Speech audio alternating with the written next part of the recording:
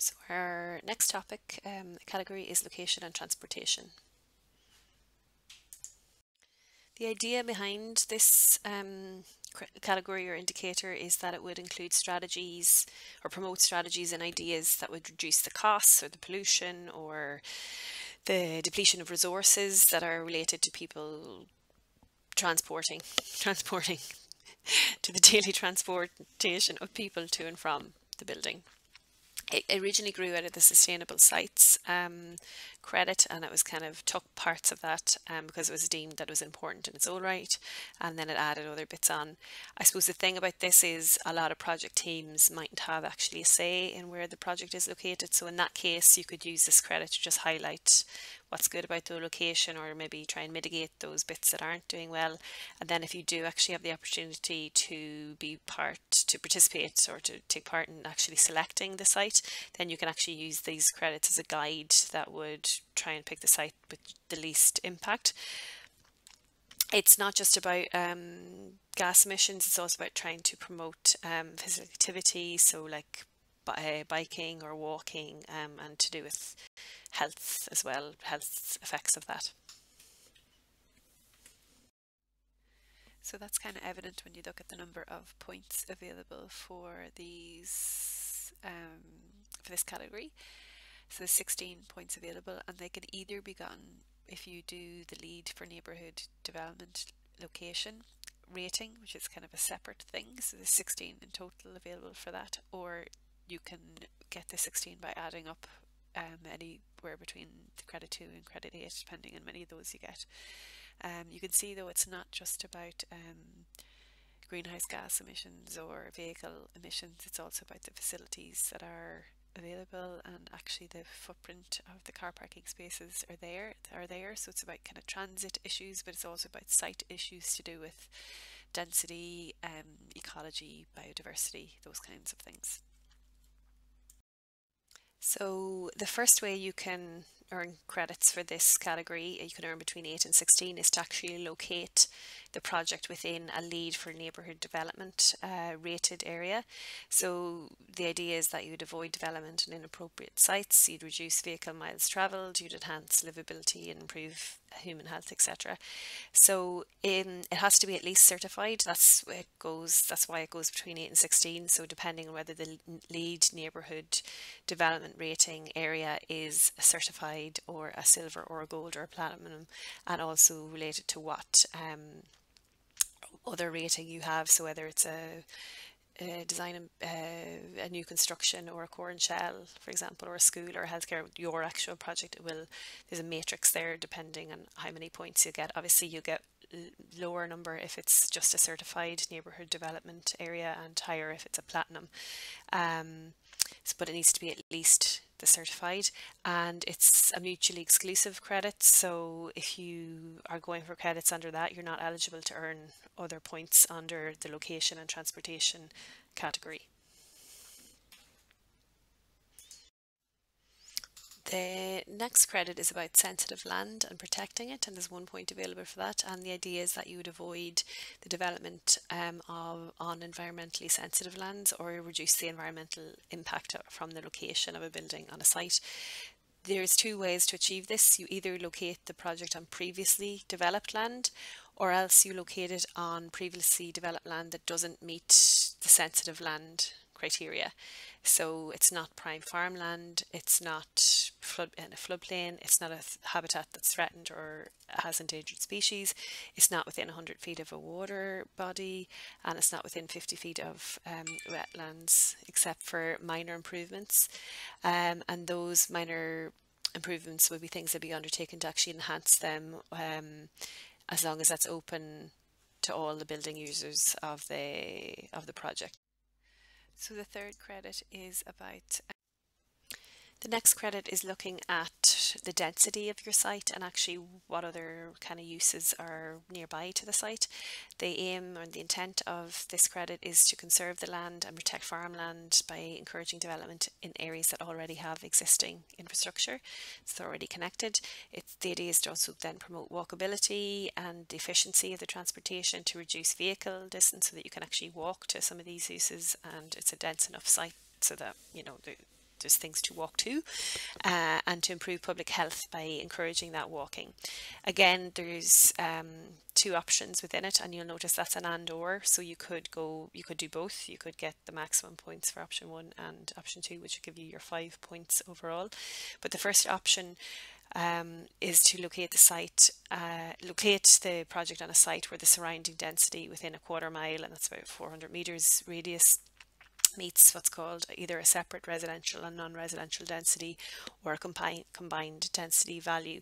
And tables are given in the manual that would show how you would use that. That's basically, you'd be comparing the density of the project against the kind of buildable area, and there's both SI units and Imperial units, and you get a particular number of credits depending on what that is.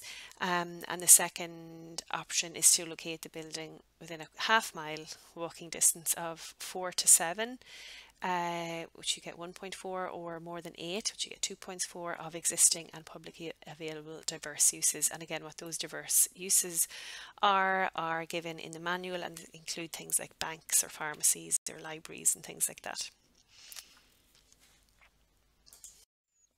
The 5th credit is about how close the project site is to quality transit, and the intent of this is to encourage development in site locations that have multimodal transportation choices, or otherwise reduce motor vehicle use in some way, thereby reducing greenhouse gas emissions, air pollution and other health harms associated with motor vehicle use.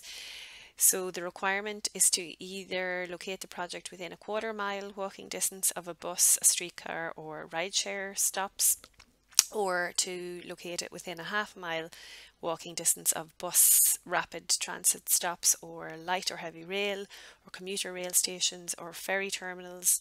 Those stations could be existing, but they also can be planned if they are sited, funded and under construction by the date of the certificate of occupancy, and they're complete within 24 months of that date. So you have a bit of scope there, and you need to look at both weekday and weekend trip minimums, and there's stipulations under both of those that have to be met in order to get the credit. The 6th credit is about providing bicycle facilities. So the idea is that you are trying to promote bicycling and transportation efficiency, you're trying to reduce vehicle distance travelled again, and also that thing about improving public health by encouraging physical activity. So there's a couple of different levels of requirement here. The first is that you would locate the project within 200 yards of a bicycle network that connects within 3 miles to one of the following. So either 10 diverse uses, and this is the same diverse uses that we came across a few slides earlier. So the second part of this is if it's commercial enterprise, that you provide short-term bike parking for 2.5% of the peak visitors, and that's a minimum of 4 bike parking spaces, and long-term storage for 5% of the commercial occupants. Again, that's another minimum of 4, so it's a minimum of 8 altogether. Those bike parking spaces need to be within 30 meters of the entrance to the building. And not only that, you need to provide a shower, 1 shower for the first 100 occupants of the building, and then 1 additional shower for every additional 150 occupants. And another aspect, the third part, that if it's a residential development, that you need to provide long-term bike storage for 30% of all residents, and again that's a minimum of 1 per residential unit. So you can see that just to get 1 point you need to provide a lot of things. So this might be where the cynic comes in and says, while bike parking and storage might be a reasonable thing to have, it might be something that gets axed for budget reasons, or just space reasons, or just thinking reasons, because if you're using the system you might deem it not worth your effort just to get 1 point.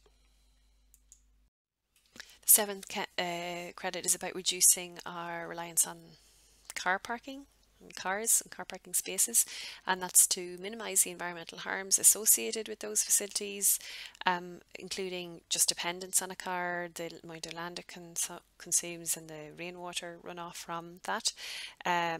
So the requirement is to not exceed the code parking capacity and to provide capacities actually below that base ratios recommended by the Parking Consultants Council, and that's a table that's in the Institute of Transportation Engineers Transportation Planning Handbook 3rd edition, and there's tables within there that give the baselines, and all of these are referred to in the lead manual, and how far below the baseline is below here. It's dependent on some other issues, so you have to not exceed that and actually go below it. And the other thing you have to do is give 5% preferred parking for carpools, and that is to encourage carpooling, which might otherwise kind of impose restrictions on people. People don't maybe want to do it, so you're trying to encourage basically a lifestyle change there for people to kind of go for carpooling instead.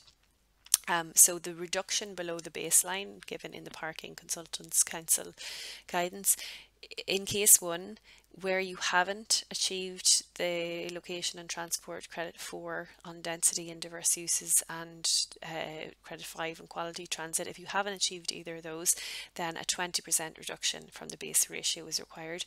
But where you have it earned at least, it's in a dense area and you've earned at least one of those, then you have to do a 40% reduction from the base ratio in order to get this credit 7 for reducing the parking footprint. So sometimes there could obviously be a conflict between what the development plan or planners here are requiring in terms of parking requirement, and then what the lead category credit here is asking you to do, so it can be difficult to square that circle. The 8th credit and the final credit in location and transport is to do with green vehicles, and again it's kind of obvious, you're trying to reduce pollution by promoting alternatives to conventionally fueled vehicles. The requirement is to give 5% of preferred parking for green vehicles, and that has to be distributed across all parking sections, so it's kind of equally distributed. So if you've got short-term parking or long-term parking, that 5% covers across the two. And if you don't do that, you have to give a parking discount for green vehicles of at least 20%, and that's publicly posted at the entrance and available to any green vehicle that's coming in. So you have to do that, and you also have to either install an electric vehicle charging stations for at least 2% of the parking spaces that you have, and at the same time encourage off-peak charging of that car, such as demand response or time of use pricing. Or if you don't do that, then you have to have some kind of an alternative fueling or some kind of battery switching service to serve vehicles that would equal to 2% of the parking spaces. So again, there's kind of two to three things to do there to get that 1 point. And that's the end of the location and transportation section.